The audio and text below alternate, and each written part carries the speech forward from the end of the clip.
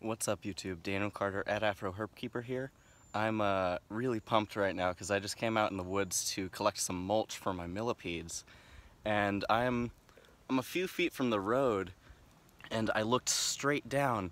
I almost stepped right past this. Right here, less than a foot from where I was stepping, a lifer baby eastern hognose snake.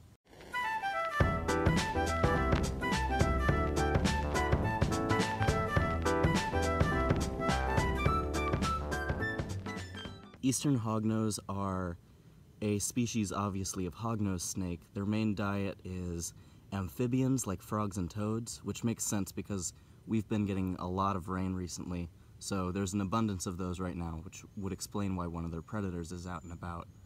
I have seen a number of these posted in local community groups on Facebook recently. I am just, wow, overwhelmed to see this guy, and he's in situ. I haven't touched him yet. I'm probably about to pick him up, but wow, gorgeous animal. And this guy, he's only about a foot long. He's still very small. Wow, I am just pumped to see him. Look at that little face. You can see why they're called a hognose. They've got that gorgeous little upturned snout. That is adorable. Now these guys are rear-fanged venomous, but they're not medically significant to humans, which means there's no harm in touching them. What a gorgeous snake. Look at him. Oh, I'm excited. I don't want this animal to get away. I do have a container with me, so I'm going to set him in there for a moment. If he'll let me. Now, this is really an incredible snake, and through this, he hasn't even tried to bite me once. Hognoses, as a whole, are known for being really the bluffs of the snake world. They have a bunch of different defense mechanisms, but really they're completely harmless. These guys, among other things, they'll play dead, they will roll over on their backs, open their mouths, and just writhe around like they're in death throes. That's a means of defense against predators because predators are much less likely to eat a snake that looks sickly or is dying as opposed to a healthy live snake. In addition, they're known for putting on a display that's really reminiscent of cobras. What these guys will do, and unfortunately it gets them killed a lot of the time because people who don't know what they are, it makes them look much more dangerous than they actually are.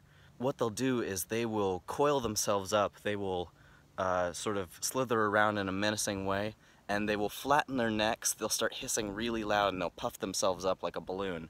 And that whole display just makes them look a lot larger and a lot more threatening. What a beautiful animal. I am just in awe at this little guy. This is not what I was expecting to find in the woods today. Goes to show, anytime you're looking for snakes, you're never going to find one. Anytime you're not looking for them, they will pop up all over the place. That's been my experience in the past. He's all sorts of drab brown colors, but still, it's a gorgeous pattern nonetheless. If you're familiar with the look of cottonmouths or copperheads or diamondback rattlesnakes, you'll see that this snake has a sort of a triangular head and a very similar blotched pattern on its sides. And unfortunately, that, along with their cobra-like defense mechanism, gets them killed a lot of times because people who aren't very experienced with snakes or reptiles in general will often misidentify them or just kill them just to be on the safe side. And I want to stress that, as always, that's completely unnecessary. No snake species will ever go after a human. They want nothing to do with us, and they're much more afraid of us than we are of them.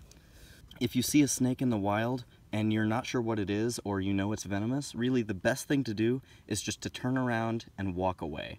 If you do that, there's no chance the snake will come after you. The snake wants nothing to do with you. It'll keep going. Snakes don't really stay in one place very long. They like to continue exploring, expanding their range to search for prey. And that search for prey is just about the best reason to keep them around, because the majority of snakes are eating pest animals, vectors of disease like mice and rats, voles, rodents, things like that. These guys do eat primarily amphibians, but nonetheless, a beautiful, beneficial snake to have around. Man, I am really just chalking it down to good timing and incredible luck finding this guy. I'm walking this guy back to my house to keep him temporarily and probably get some better pictures. If you guys enjoyed this video, please be sure to leave a like to let me know. And if you have any questions, feel free to ask in the comments section. If you're brand new to the channel and this is your first time seeing me, be sure to hit the subscribe button if you want to see more reptile-related content in the future. Thanks for watching.